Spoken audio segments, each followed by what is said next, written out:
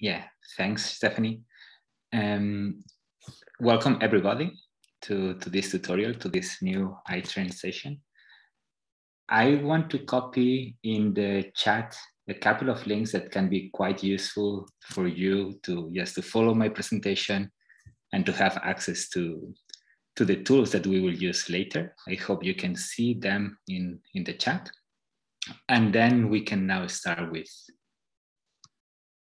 the talk itself. So I hope you can see my presentation in full mode. And as Stephanie mentioned, my name is Alvaro. I'm based at the University of Cologne in Germany, which is part of the German ALMA ARC node. And as such, so we are happy providing support and developing new tools to the ALMA community, which can hopefully be useful when dealing with scientific analysis of data obtained with ALMA and even with other interferometers. And in today's session, so what I would like to present is this software that we developed a couple of years ago, and it's called STATCONT. And we will see a little bit what you can do with that. The way I have divided this session is in two parts. First, we will have about half an hour with less talk about introducing what is STATCONT, so the basic information about this. And then we will have another half an hour, more or less, to do a live demo tutorial in which we will learn how to install StatCon, how to use it, and we will run some test cases, some examples. In order to do this, so you have the links that I have posted in the chat. So the first link was the presentation, so you can follow essentially what I'm saying here. And then the other two links is the GitHub repository where StatCon is located and the test cases that we will run in the live demo tutorial. So going ahead with this introduction, we can start with this first question: who is a StatCont? So StatCont is essentially a package that was developed by a group of people, in particular so myself, Peter Schielke, Adam Ginsburg, Riccardo Cesaroni, and Annika Schmideke. And the results of this development resulted in this publication that you can see cited here. And if you want to have a little bit more information, details on what StatCon is doing, so please check this reference. So I cannot cover all the things in this talk, just to keep it a bit short, but feel free to go to the paper for more details, or feel free to contact me if there is something that needs clarification or some new ideas that you think could be beneficial. So we have answered who. We can then go to the next question, where. So where is StatCon? So StatCon, it's everywhere, it's in internet. So essentially, if you go to Google or any other search tool in internet and you type StatCon, I think it should be relatively easy that you end finding the two main web pages where you can find all the information related to StatCon. So here I have listed both of them.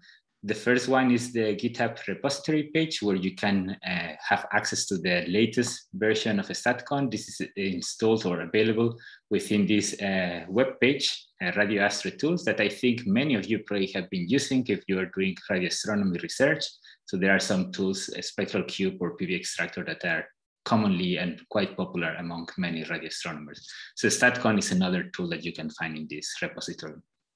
There is also this homepage where you can find a little bit more information of StatCon. It's a little bit outdated right now. I'm sorry for that.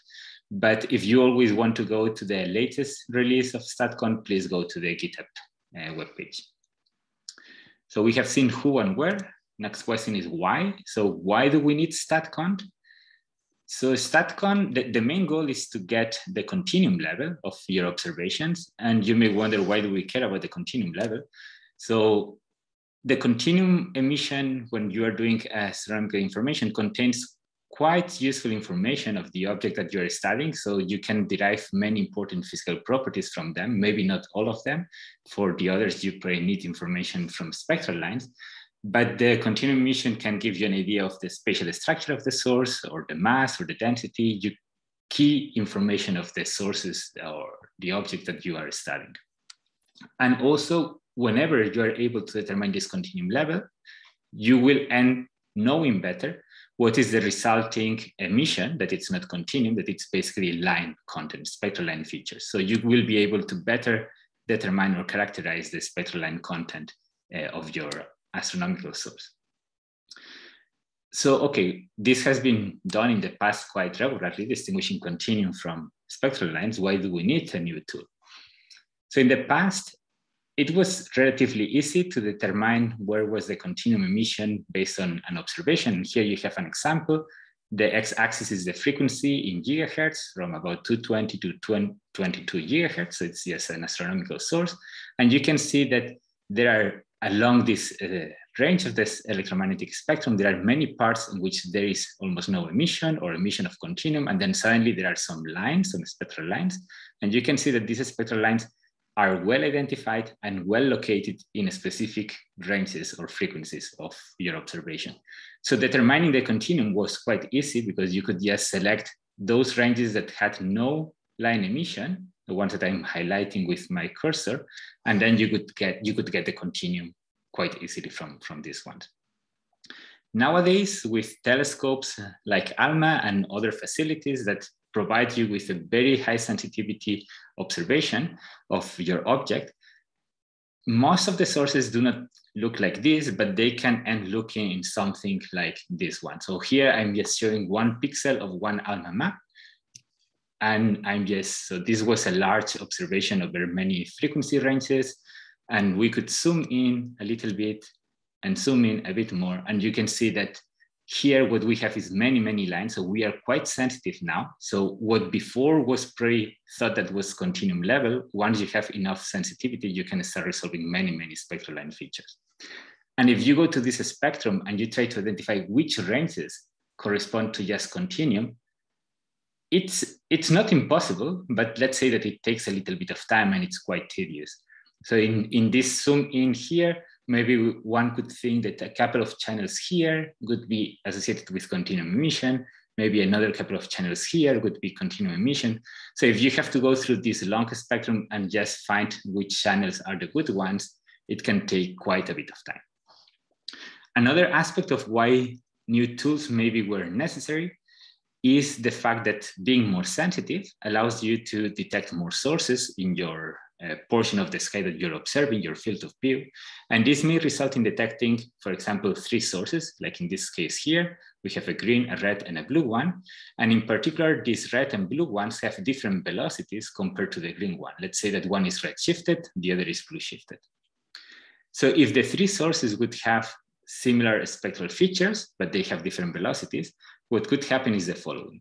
You would try to determine which channels are free from line emissions, essentially containing only continuum in this image. And you would take, for example, a spectrum of this object here, and you would try to see, okay, let's count which channels could be just continuum. Maybe you're lucky and you identify some of them that look promising, and you would say, fine, so this portion of the spectrum should be fine to determine the continuum. The problem is that if you have some other objects that have different velocities, one is red shifted, the other is blue shifted, they have the same spectral line content, but they are slightly shifted in velocity just because they have different internal velocities. In that case, the ranges that you have identified as good channels for the continuum of this source do not work well for the other sources. So essentially the channels that you could identify as continuum for one part of your map may not work well for other parts of your map. Having this in mind, we thought that we needed something a little bit more, let's say, new or sophisticated, if this is the word, to deal with this amount of data that we were getting nowadays with telescopes such as ALMA. So last question is, what is STATCONT? So STATCONT is essentially an automatic continuum level determination method.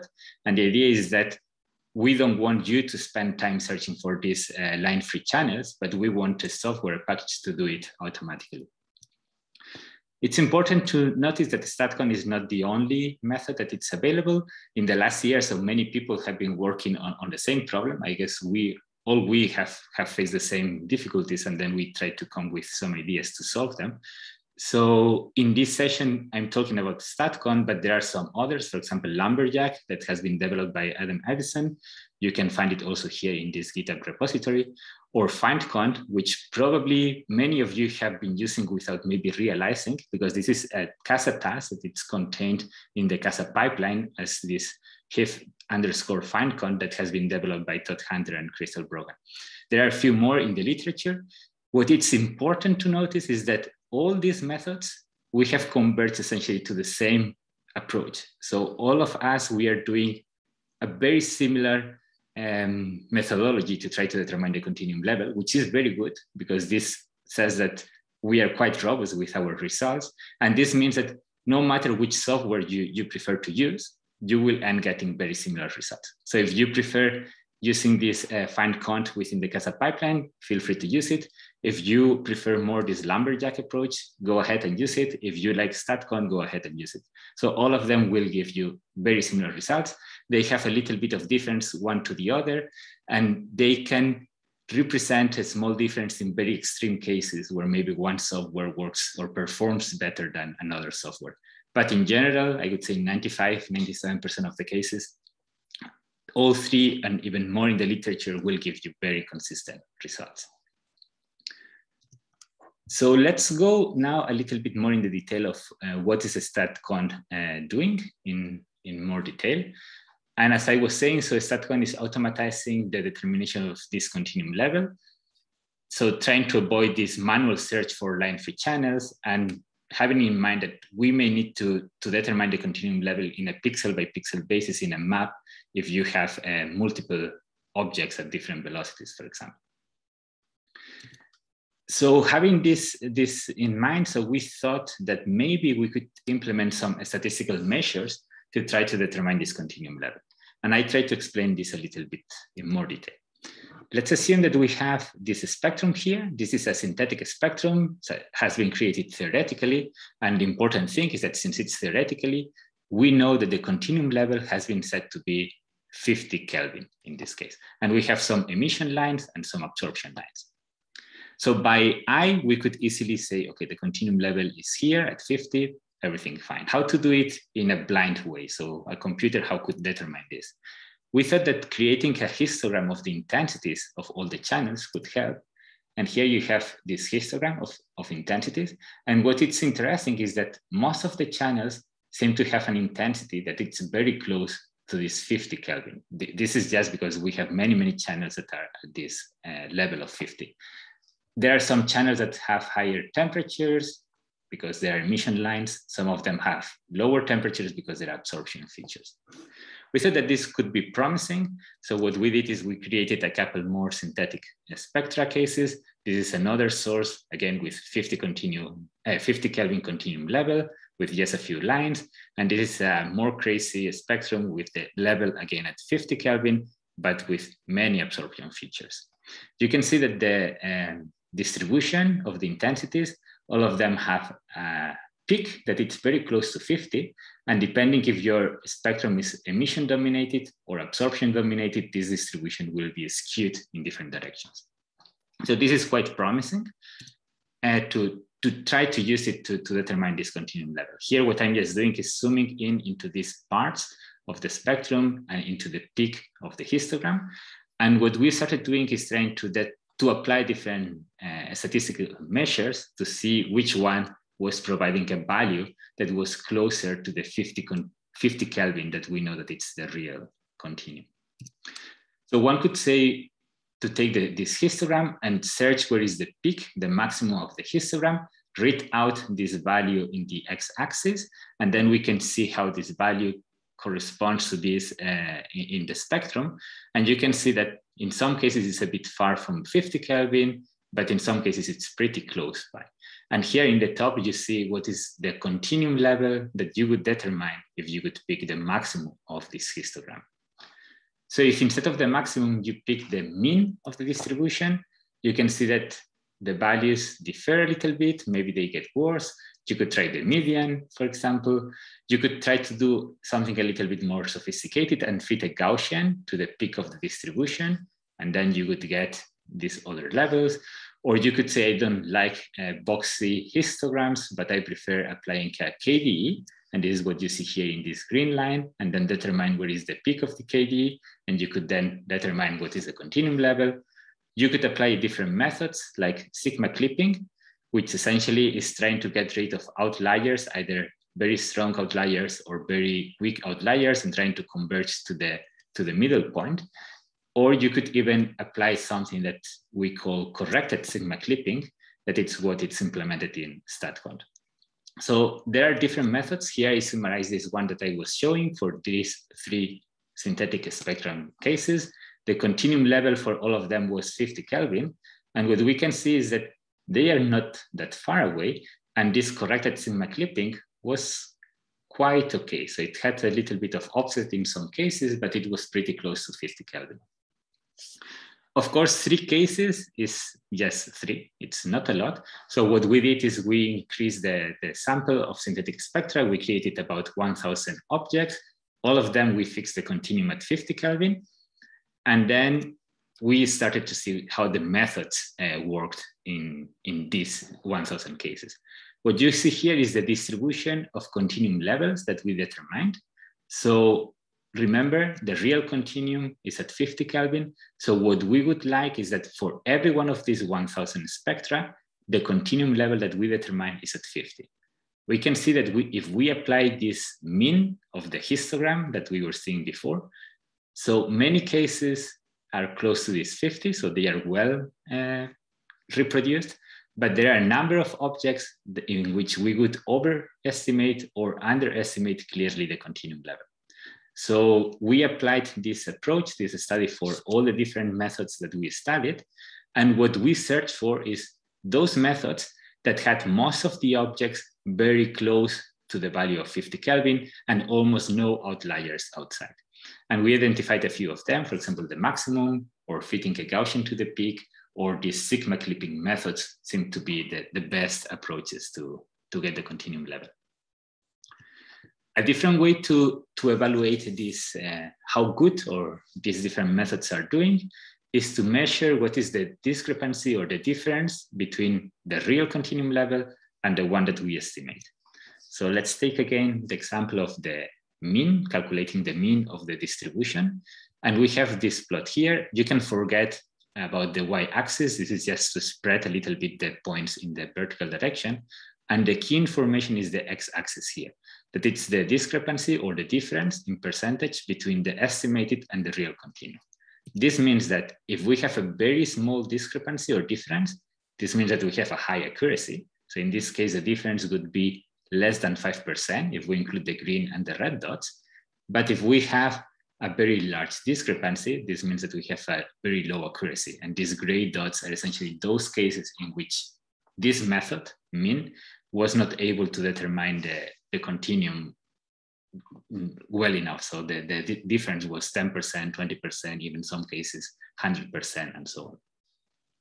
So for the 1,000 cases that we ran, in this case, so 22% were quite good, 64% were quite bad. So this already told us that the mean is probably not a good strategy, but we did the same thing for all the different methods. And the idea is to find out which method almost has no points here colored in gray and has most of the points in the green and red region. And we found out that this corrected sigma clipping works quite well. In 90% of the cases, the difference between estimated and real continuum was less than 5%, which was quite good. And only 5–6% of the cases had very bad estimates. So this told us that methods like this, sigma clipping or corrected sigma clipping, were quite good to determine the continuum level in many sources. Just to tell you, so the other methods that I was mentioning, the STATCONT or the lumberjack, they essentially also use sigma clipping method to determine the continuum level. So it was very good to see that different groups with different approaches disconnected in the beginning, one from the other, we all reach the same conclusion. Why do we need to correct? So why in STATCONT we are applying this correction? I can show you one example and then you can see it more clear. So this is a very complex and nasty case. So it's horrible case to deal with, but we wanted to push a little bit the software to the edges to see when it could fail. This is again a spectrum in which the continuum level is 50 Kelvin. We have many absorption features, and we have noise added into it. So it's quite a noisy spectrum with many absorption features. From the spectrum alone, if you would have to determine that the level is 50 Kelvin, you probably would not say that. And indeed, if you apply sigma clipping normally, you would get something like 27 Kelvin, so almost half the real continuum level. So what we tried to do is we implemented some heuristics inside StatCont that try to evaluate if the spectrum that you are dealing with is mainly absorption dominated or emission dominated, and then tries to apply a correction on top of the sigma clipping method. I don't go into the details, so you can find them in the publication, and you can also contact me if you want to know a bit more, but I can show you what is the effect of this correction. So here we have the data for these 1,000 cases that I was mentioning before. Again, you can forget about the y-axis. This is just to spread the points vertically. The important thing is the x-axis, that it's the continuum level that was determined from the sigma clipping method. So ideally, all the gray dots should be aligned into this 50 Kelvin vertical position, that it's where all, so the continuum, the real continuum level for all these sources, but we can see that they diverge a little bit. After applying this correction, we have these dots here. I can go back and forth a couple of times. And what we see is that most of the points tend to align a bit better into this 50 Kelvin level, suggesting that this correction is working quite well in most of the cases. Of course, there are situations like these ones here or these ones here. These are extreme cases in which either the spectrum is really noisy or it's extremely dominated, yes, by spectral line features, emission or absorption, and then the continuum level cannot really be determined. So in order to get the continuum of this kind of extreme regions, you probably would need to have an underlying physical model to model both at the same time, continuum and lines, in order to get the good continuum level. So can StatCont be applied to real data, or are you already just running it on synthetic data? So we have applied to real data, and I show you a couple of examples. So this is a star forming region in which we have a number of objects. So the left panel in the top is a continuum determined with StatCont, and the right panel here is a continuum that you would determine if you spent a little bit of time searching for line-free channels. I can tell you that doing the one on the right took a bit longer because I had to go manually searching for these channels. And it seems even a little bit noisier than the one that StatCont is producing. The other thing that it's interesting is that the StatCont produces some kind of noise or error of the continuum determination, and then you can use it as a value or a measure of how accurate the continuum has been determined. So what is the error of the continuum that you have determined? And here you can see just the ratio of the corrected sigma clipping or StatCont method to the classic continuum method.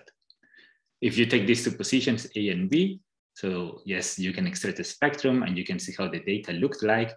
And this is spectra after having subtracted the continuum. And you can see that more or less the continuum fits quite well with what you could draw by eye at 0, in this case, millijansis per beam level.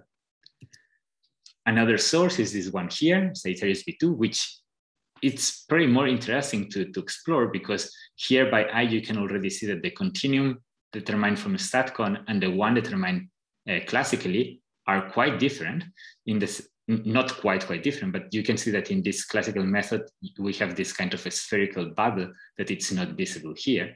And the reason is that the continuum channels, or the channels that were determined to calculate the continuum manually, were extracted from some positions in this map, but did not include information on this outer part. And this outer part is highly dominated by molecular line emission that has this bubble shape, and it's only present in some molecules. So if you are not careful enough to determine these continuum ranges, you could create a continuum map in the classical method that it's wrong, because all this bubble-like feature here is not really continuum, but it's just contribution from some molecules. So in this case, StatCont dealt a little bit better with the data that we had, and then we could better determine the structure of the dust continuum emission in this case. And again, these positions A and B show the spectra at 2 different locations. And in this case, you can see that one location was highly dominated by emission features. The other one was highly dominated by absorption features. And in both cases, the continuum level seems to be quite well at 0 after having subtracted the continuum emission. I was quite happy that in the last year, some groups have been also using STATCONT in their analysis, which I think it's interesting to know. Yes, so they have found it a good tool to work with their data. I found a bit more than 30 publications, and these publications cover different ranges. So there are some studies like the Alchemy program in which they study extragalactic sources. There are some other projects in which they do astrochemical studies, and there are some other studies focused on low mass or high mass star formation. So I think if at some point you want to separate continuum from lines, feel free to consider STATCONT as a tool to do it. Remember that there are other tools, so FindCont in the CASA pipeline, Lumberjack, and some others in the literature. With this, I could finish my introduction, and we can see if there are some questions, so feel free to raise your hand or type it in the chat, and then we can answer. So it's, okay, I see that some, okay, yeah, I see that there is some question. It says, has there been a systematic comparison of these 3 tools? And if so, where can we find such a comparison? Sorry if I missed that. That's a very good point. So these 3 tools, I'm guessing it refers to STATCONT, Lumberjack, and FindCont. I could say there is no probably published comparison of these 3 tools, but we have been doing some work together. So Crystal, Todd, Adam, and myself, we ran some ALMA data, and we found out, so we tested for a few sources, don't know, 5 or 10, and we found that the results were very, very comparable. So the continuum level was essentially the same, just with a few % difference between one tool and the other. So it was within the errors. And I think it depends which tool you want to use. It probably depends on what is your scientific case or for what you want to do it. So if you have data that it's already ALMA data and you have the visibilities and so on, and you have everything running in the pipeline or in the imaging, so probably it's easier for you if you use this hive underscore FindCont task within CASA, and then you get directly the continuum. In the case that your source is a little bit more complicated and you have maybe multiple objects in your field of view, then things like Lumberjack or STATCONT may work better. One thing that the STATCONT is doing is that it's a benefit and a deficit in some sense. So we are not dealing with the visibilities. So we are just dealing with the spectra or the image. So if you would have just data that some colleague has sent you or from some old observation in which you cannot recover the visibilities, or the visibilities you cannot convert them into CASA format, or it's quite challenging. So if you would have the FITS file or an ASCII file with the spectrum, then you can immediately apply STATCONT to it. So you don't need the visibility. So it's a benefit in the sense that you don't need this other information, but then we lack some of the capabilities that you could implement if you would have access to the visibilities. So in case the answer is not, the question is not answered, feel free to write another comment and I try to go more in detail. I see that there is another question that it reads, maybe you mentioned it, but is there minimum number of channels you need to have STATCONT working well? This is a very good point. And let me go back to one of these plots in which I did not mention the y-axis. So this, in the publication, you can find it, but this y-axis, let me go just to this point here. So it's essentially the percentage of channels that would have a good or a flux intensity that it's consistent with the continuum, the real continuum of these synthetic cases. And you can see that once you have something like 35–40% of channels that are just reproducing the continuum emission, so essentially not contaminated by lines, you will always be determining the continuum level with a very high accuracy, better than, so differences of less than 10 or 5%, that's quite good. In this case, so with the mean, you can see that if you have 20, 10, or 5% of the channels with the emission of the continuum only, then it seems that you will never be able to get this continuum level correct. This was with the mean. This is why if you explore other cases, you can see that the last one here, the one that we used, so the y-axis is always the same, so from 0 to about 60%. You can see that with the STATCONT, there are cases in which if you have about 5–10% of the channels reproducing the continuum, only those channels reproducing the continuum, STATCONT seems to be able to get the continuum. Of course, there are some cases, you can see here, that do not work. But based on this diagram, one could try to draw a line here, and one could say that if you have 10% of your channels more or less at the intensity level of your continuum emission, you should be able to determine it correctly.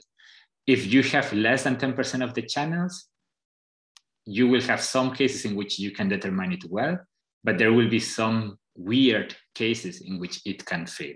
And these weird cases are the ones that were shown here. So these outliers here, in which the spectra may look something like this one here, in which there are almost no channels that are really at the continuum level. So no matter which method you use, so it's really hard to get the continuum level.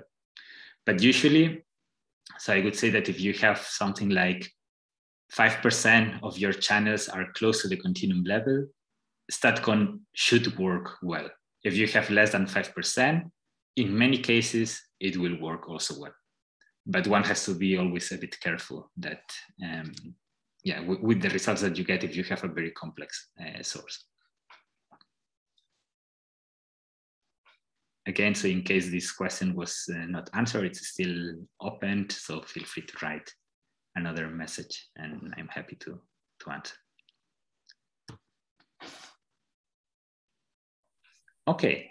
Alvaro, sorry, there are some questions on the chat. Okay, I see. I can see them. Okay, thank you. I can go through them. So there's one that reads, "Hi Alvaro and panelists. Thanks for the fantastic training. If I remember correctly, there was a major improvement done to high find cont in the newer ALMA pipeline. So perhaps it's good to mention this aspect, that if they want to use a high find cont CASA, they should use a more recent version of the CASA and the pipeline." Fully agree with that. So indeed, when working with an ALMA project, so in particular ALMAGAL, so it's a large program in which Crystal and Todd are involved, we realized that the high find cont task as it was implemented in previous releases of CASA was doing a good job, but in regions that are very chemically rich or with multiple sources in the same field of view, it could fail a bit. And then, so by testing a little bit with this data from this program, ALMAGAL, they managed to make improvements into the find cont task, and now it works quite well. So it takes a little bit longer to run, but not much more. But then the results are more accurate, I would say. So yes, as it was mentioned in the chat, if you want to use find cont, always try to use the newest versions of CASA and the pipeline. And this in particular, so if you use CASA 6.1, 6.2 at this moment, this should be working well, the new version of the find cont in CASA.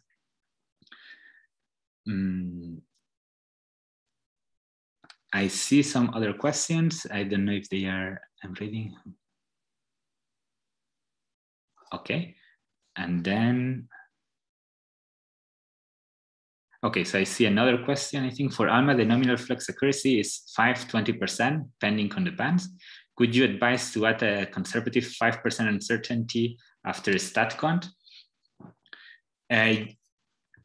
Do you mean in this, I don't know if the question refers to this error, so to the error that you get in the end.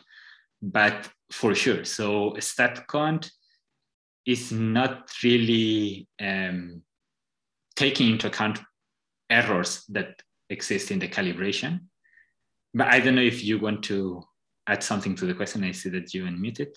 So the question is more general, because you did a benchmark and a test on different cases, and then you find like this 5% uncertainty, or so just to be conservative, in case you want to get very high accuracy flux measurements. Is it a good way to do this? Or? Yeah. So if you want to get a very accurate flux measurement, so if your calibration has not worked well, or the flux accuracy that you have is 10% or 20%, you will end having this error. And then, so the final continuum level that you determine will also be inaccurate to this level, or to this percentage. So these methods, unfortunately, cannot deal with improving the, let's call it, systematic errors introduced by calibration. So one has to be always careful. So when getting any result from the continuum, so either StatCont, Lumberjack, FineCont, any other method, be always careful with what you are getting. So be critical with your own results, and try to have in mind that there can be other effects that can introduce additional uncertainties into your measurement.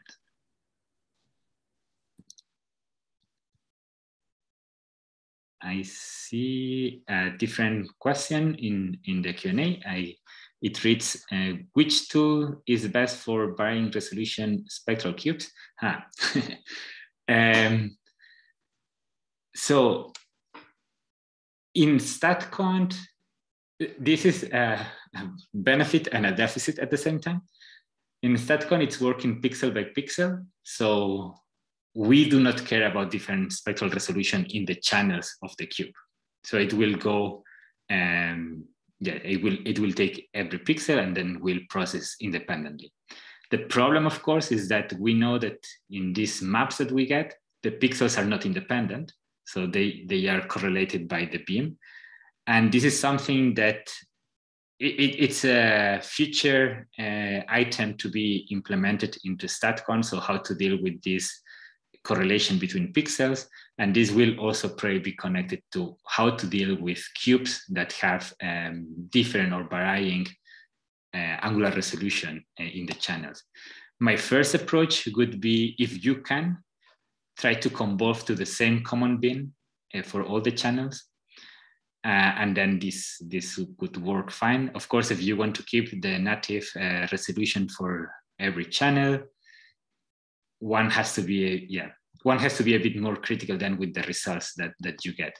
So if you have a relatively well-behaved, and well-behaved could be something like this case here, in which there are some channels that more or less fit in the continuum, I would say that even if you have varying resolution in the channels, you will get a good continuum representation.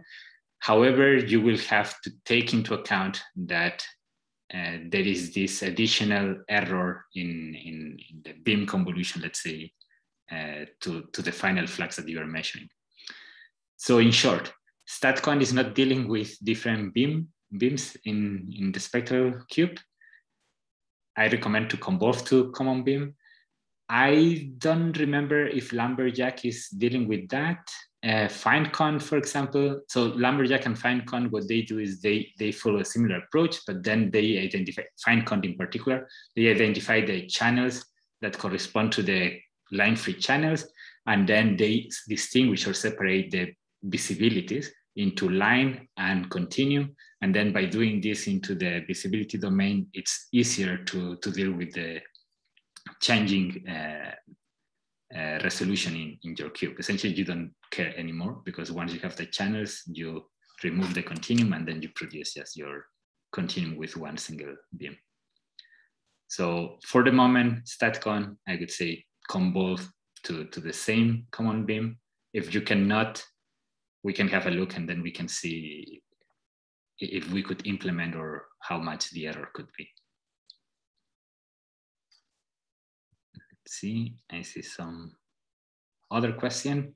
So for the previous question and this one, so in case there are still things not fully answered, feel free to ask again or to clarify. I see one question says, wait, they are moving in my monitor, okay. In slide 14, okay, is this one, but since I have 14 in many slides, let's see, is this one here, okay. If the signal increases, why the error increases, or what is the noise for you? Okay, yeah, that's a very good point.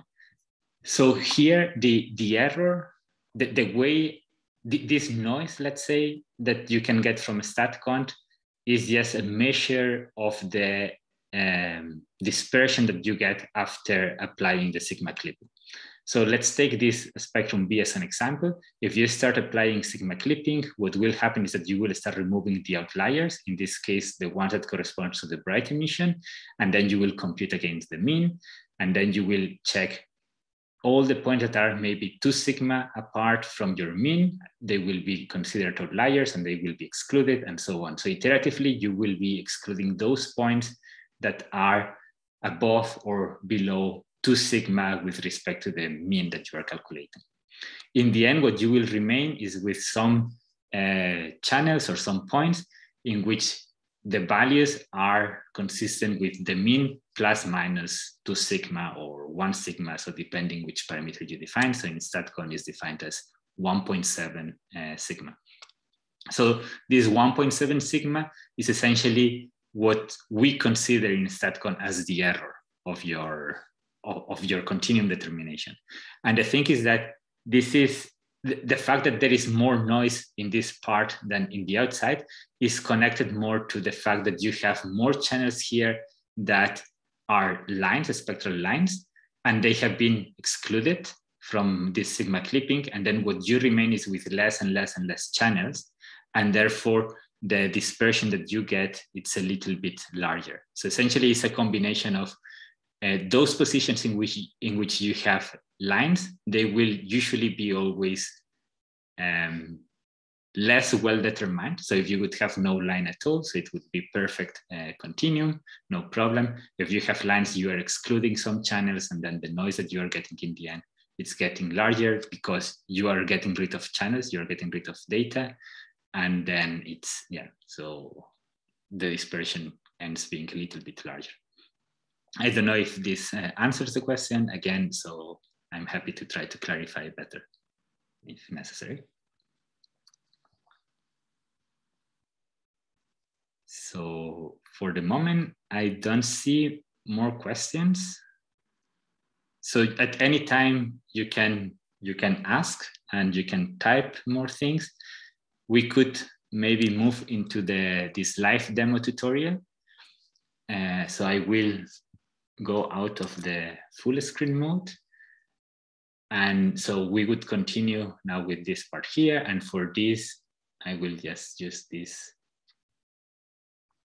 the PDF that you have available, and that I will also copy in the chat in case some people arrived later. So I just copy this message that I will paste in the chat, and then everyone should have access now to the presentation that I was giving, and to the GitHub repository, and to the test cases. My intention now was to try to go step by step what you would need to do if you want to download STATCONT and how to run it. And I will be downloading it and installing it at the same time. So I hope you can see well the terminal. If it's too small, the text, so let me know and I can make it a bit larger. And what we do is, so we can go to this other slide in the presentation, and that tells us how to access and how to download and install STATCONT. So to access STATCONT, you will need to go to the GitHub page. So it's the second link that I have posted in the chat. I have opened it here.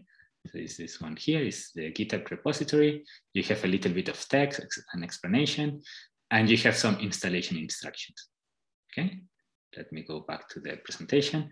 So once we have located this link, so you could go to the chat and just click the second link, and hopefully it opens fine in your browser. And then we could try to, let's say, download and install it. So what I will do is I will create, so this is a terminal in my laptop, the one that I'm using to give this talk. I will create just a, let's call it,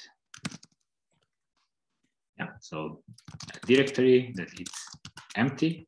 I don't have any STATCON. I have a STATCON, I should remove. They think that I'm cheating.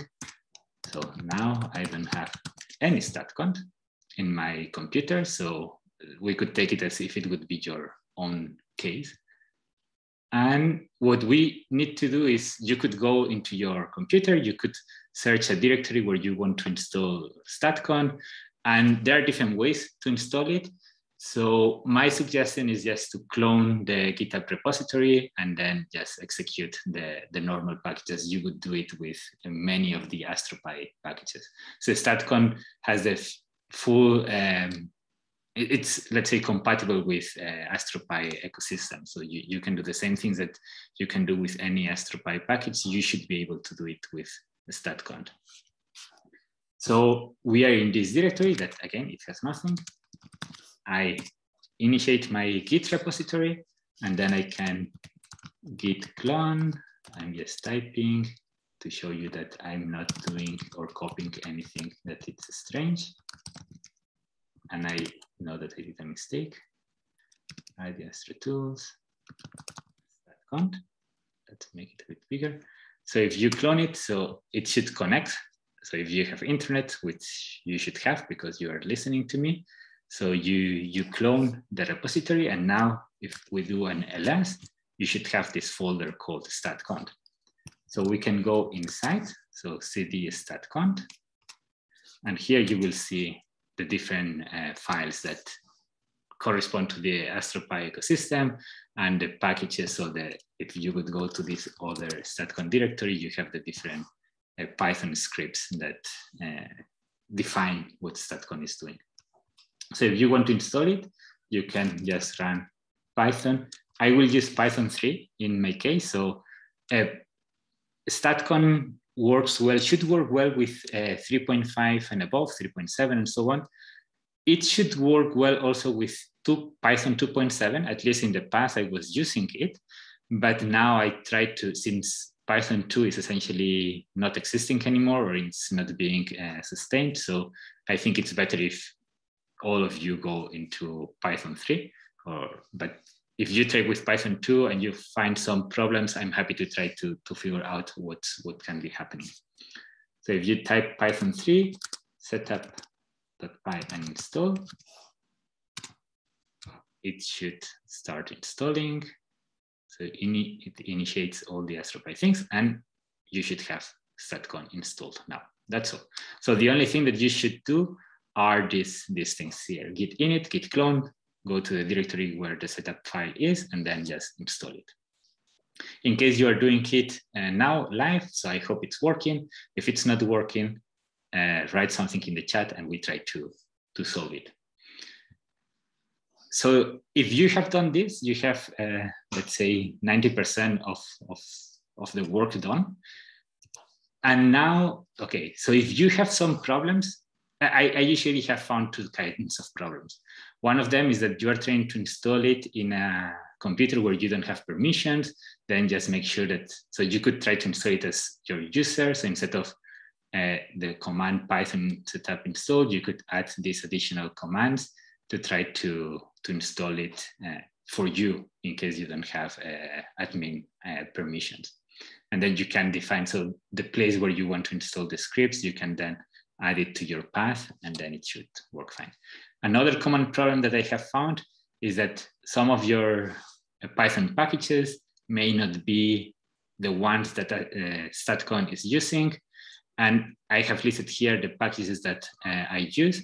And the most critical ones are probably AstroPy, NumPy, and yeah, Matplotlib maybe. So these are the versions that I was testing in the last runs. in older versions should also work fine. But what you may encounter sometimes is warnings that maybe one function in one of these packages has changed some variable, and maybe it's still working, but in the future it will not work. Or maybe they say this variable is not defined as it is anymore. In that case, so you could either try to upgrade the package that you have, or you could let me know and I could try to add something in the code to fix this issue with the different Python package versions. Okay, so once you have done the Python setup install, to know that you have a STATCONT working, you could just type STATCONT help. And now, if you get some message that does not crash with any error, this means that the STATCONT should be working fine. So if you are doing this live, and again, it's not working, let me know that it does not work. If it's working, you can also let me know, and then I'm happy to know that it's working fine. So what you get with this STATCONT -- help is essentially a list of all the parameters that you can, commands or options that you can execute with STATCONT. At the beginning, at the beginning, you will see a short message and you can see what is the version that you're running. So currently it's version 1.5. So whenever I do some major updates, I change the number. So if it's just some typo or bug, so I pray it remains as the same version. But this can be useful in case you had a previous version of the STATCONT, so you can then know if you should update it or not. Okay, so if you have been able to run this help command, yeah, you should see something like this, what we saw before. So all this list of commands. And there is a long list, don't worry. So you don't need to know all of them. In the presentation, I have listed the ones that are the most critical ones or most important ones, let's say. The first one is this help, that it's the one that we have used, that will show you all the list of parameters that you can use. There are 4 other commands that are used to define the input data that you want to process. So we will go into this in a little moment. Essentially, there are 2 sets of commands if you are dealing with fits files, and 2 sets of commands if you are dealing with a single spectra that it's maybe stored in a .ASCII text file or so. So essentially, you can deal with fits files and normal ASCII files, depending on what you want to process. This path command essentially is the subdirectory where the data that you want to process is stored. And essentially, STATCONT wants to have you the data inside a directory called data. You will see it in a moment. And within this directory data, you could save any kind of subdirectory where you want to store your data. For example, if you have 3 sources and you want to make sure that the data of every source is in its own directory, what you would need to have is a directory called data and then source 1, source 2, source 3. And then when you define the path, you just need to indicate if you want to process the data stored in the path source 1 or source 2 or source 3. The other command is noise, and this is a necessary command, so you have to indicate it always, and it should be essentially the noise of your data. If you don't know what's the noise or you don't want to calculate it or so, you could just set it to 1 and it should work relatively okay.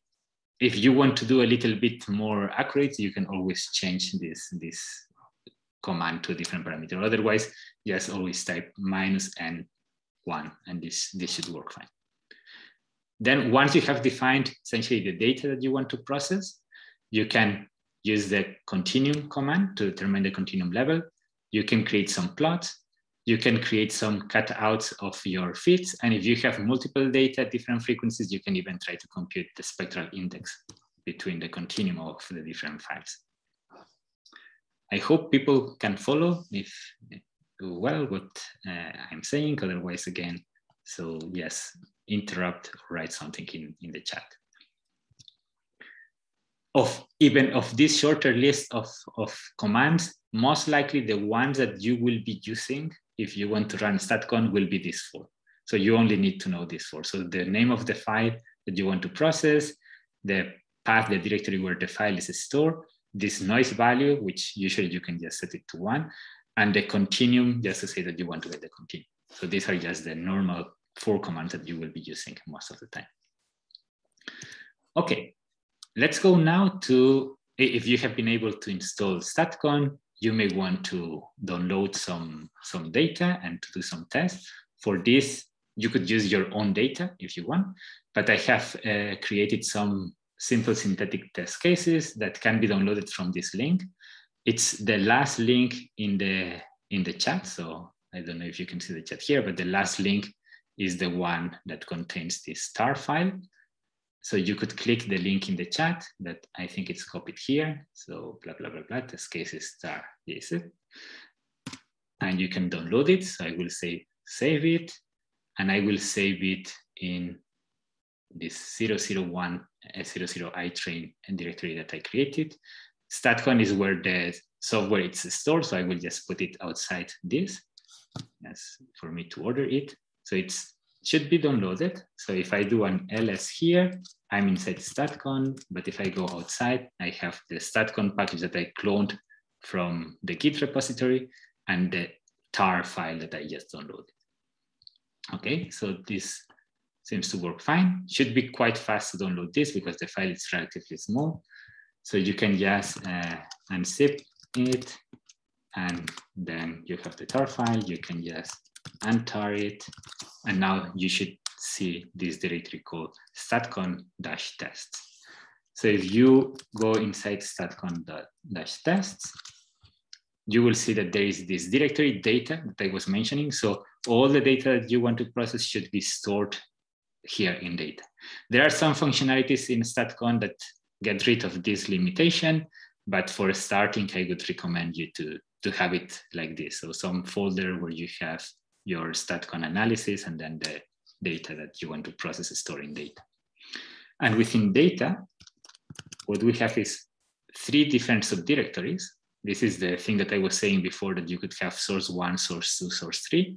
In this case, there are 3 cases because one of them, map test, contains a fits file.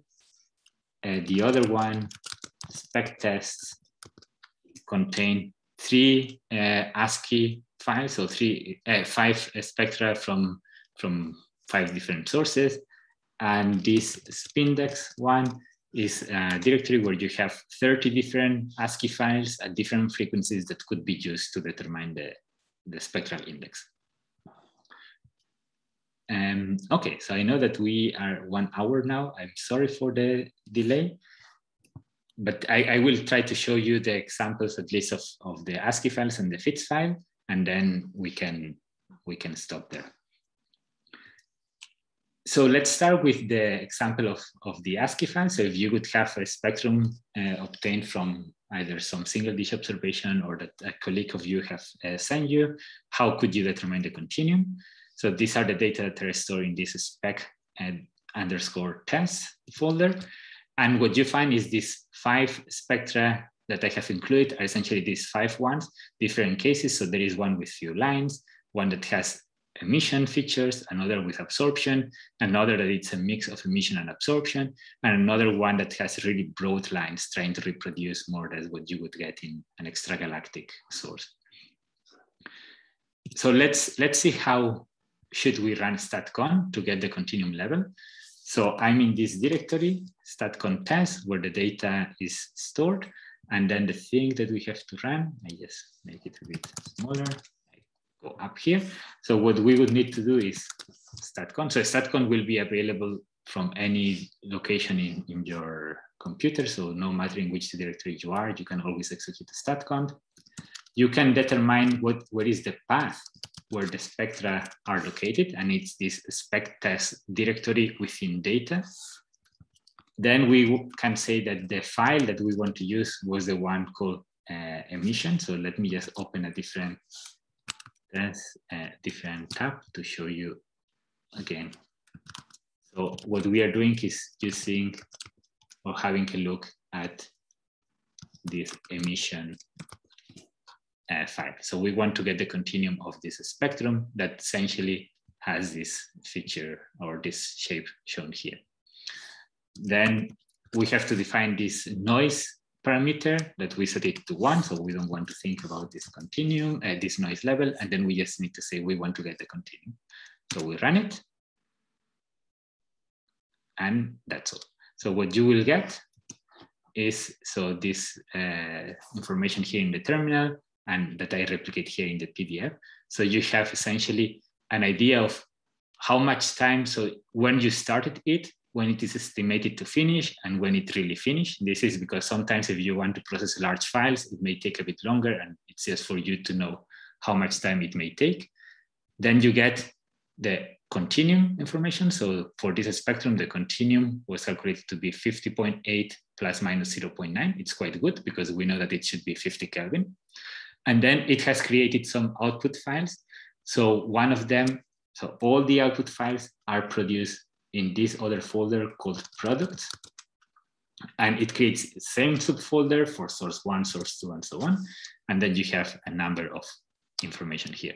So you have the continuum that it's essentially telling you at the frequency of your observation that it's usually taken to be the central one of your spectrum, what is the continuum level. You could get also information of the noise. Again, at the frequency, what is the noise? So these two values, 50.8 and 0.93 are these ones here. And then you also get this thing here that it's essentially the spectrum that you originally had, but with the continuum subtracted. So in case you want to do analysis of your data, you have also a ASCII file with this line-only data. We could use the same, so let me just clear this. So I'm in the same directory, and we could say we want to process not the emission one, but we want to process the absorption spectrum. We just change the name of our file, and we have it, and now we get what is the continuum level and the same output files. So for single spectra, as you can see, it's relatively fast. So it's just a matter of fractions of a second. You may remember from the talk that I was talking about all these statistical methods. So you could just run. So if you don't want the one that it's implemented, you could say, I want to use the maximum of the distribution or the mean of the distribution or the median or the Gaussian or the KDE. So instead of using the command continuum, you could use another one. For example, I want to use the continuum determined with the maximum. Then you execute it, and then you would get, you will always get what is the continuum that you would get with the official, let's say, estimation, and the one here in this case that you get with the maximum. You could say that you want to do it for all of them, all the methods that are implemented in STATCONT, and you will get this long message. And here you can see the continuum estimated with all the different methods. And maybe this can be useful for you to know if, yeah, so if you prefer a different method, so how accurate it could be or not. Yeah, I see the question. So does it also give a file with the channel ranges and or frequency ranges for the continuum? That's a good question. And this is something that it's being kind of implemented. It's in this beta version that you have here. There are some hidden commands that allow you to get these continuum ranges. It's not fully operational yet. This is why it's not available for the normal user, let's say it, but it's kind of implemented. So I will try to work on that and to get it work more officially. But if some of you are very interested in getting these continuum ranges, just tell me, and then I can tell you how to execute them. Or we can try to speed up the way of making it official for everybody. If you want to see plots, what you could do is, so for example, I want to see how the continuum looks like for all the continuum levels. Let me just clear up. And yes, so you just take the same command, in this case, absorption. Absorption, I have the example that I will show in the PDF is emission, but just to show that both of them work fine. So you can execute with plots, it will compute everything. And then if you go to the products section and the spec thing, there are all these different files that are being created for the different methods. And then there is this directory here where you can see the plot that has been produced. We can open it and it looks like this one here. So this contains what is the spectrum that we are trying to fit. You can see that it's not well behaved, so it's quite complicated, but this way you can see how STATCONT works in very complex situations. And you can see all the different color lines are essentially the different methods. And you can see here on top, what is the continuum that was determined for the different methods. So you can see that it's a really complex situation.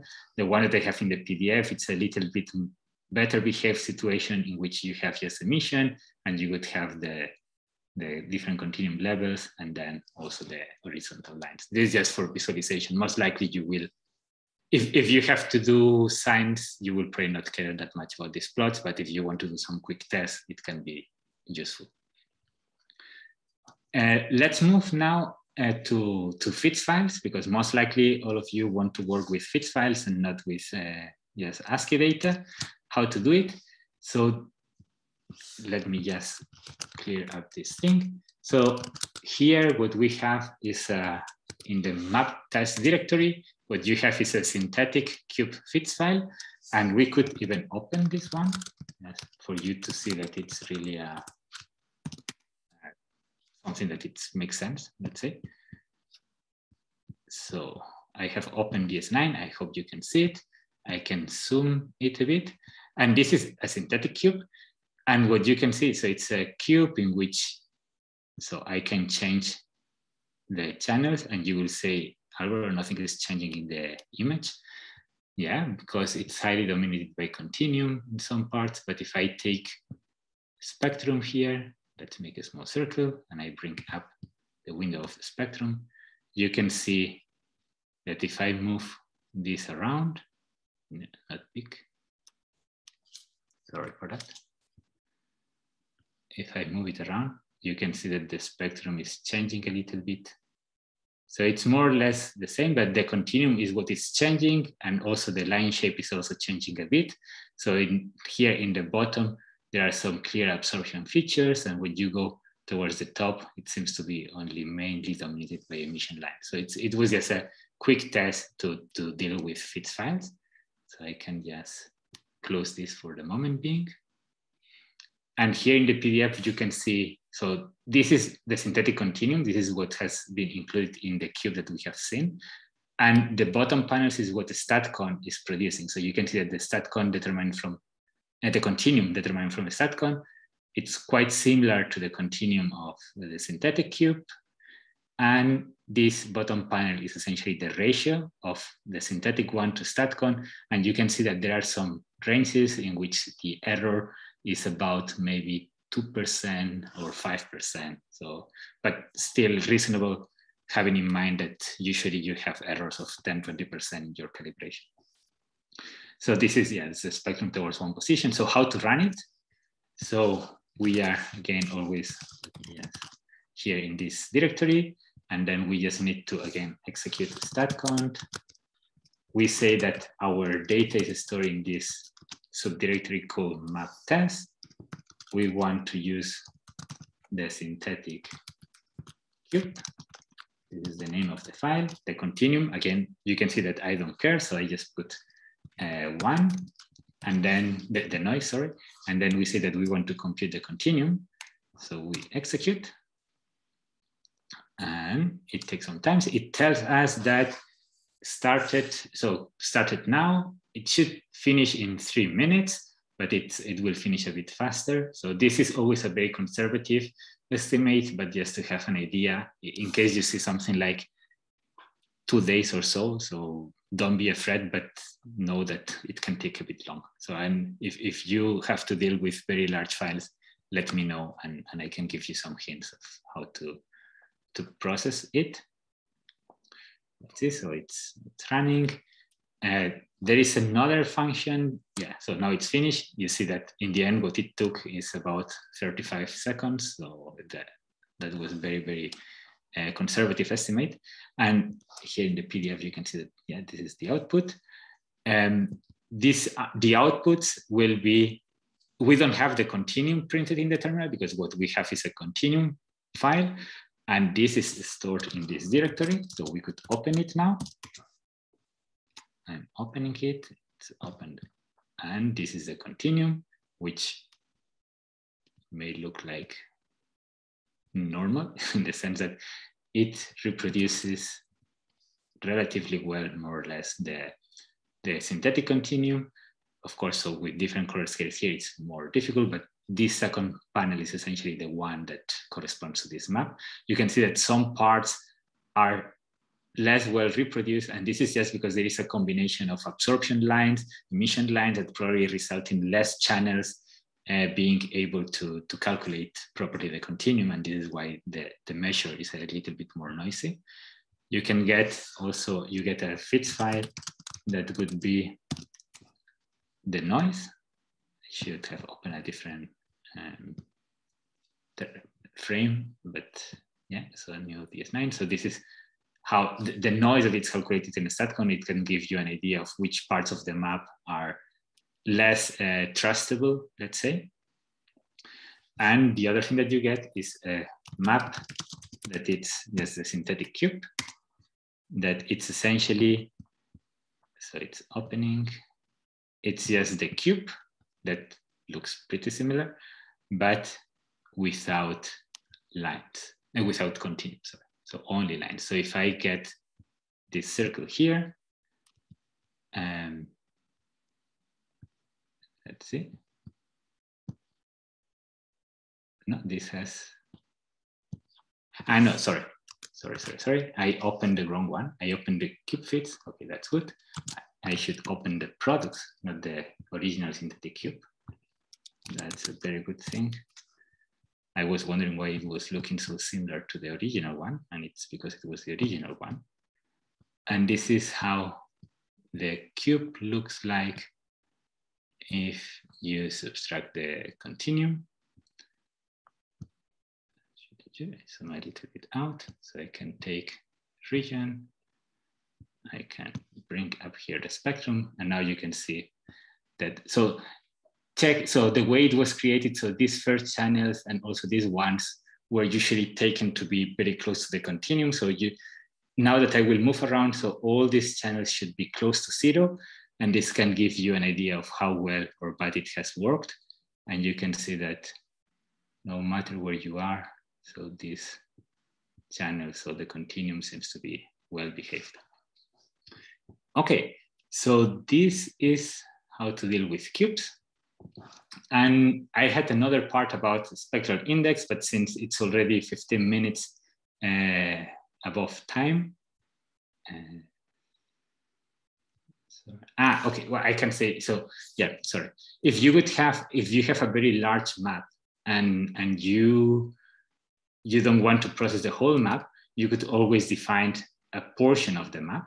So for example, in this case, if we run the same thing that we had before to run the continuum for the cube, but we could say focus only on the pixel 2525 and make a size of the node 10 pixels.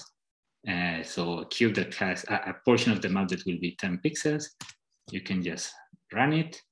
And now what it does, it's much faster because now you are just focusing on a smaller part of the map. And this smaller part of the map is the place where you have produced the continuum or determined the continuum. And you will see here that now it's much smaller. So it's just about 10 pixels in size, in case you know that there is only one source in which you want to, one portion of the map where is emission and you want to get the continuum there, you can forget about the rest and just define the portion of the map that you want to process. So with this, I will stop. So in the talk, there is a part on how to get a spectral index, and there is some explanation of how to do it. just to show you that using STATCONT, you can get, if you have multiple measurements at different frequencies, you can also have an idea of what is the spectral index, and you can even create a spectral index maps if you have, multiple images at different frequencies. But just for time considerations, probably I don't run it. So you have here how to do it. It's just a couple of lines. But with this, I stop. So this is my last slide. And I'm happy to take some further questions if you have it. Otherwise, I let Stephanie say the last words.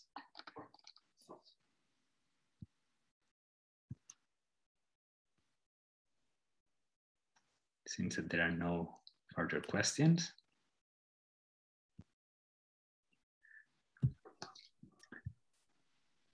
This is some thanks message. So thanks also for attending. And again, so in case you want to, feel free to use either STATCONT or Lumberjack or directly what it's contained in the CASA pipeline. So all of them should produce very similar results. If you need help with working with some of this kind of analysis, also I'm happy to be contacted and try to help as much as I can.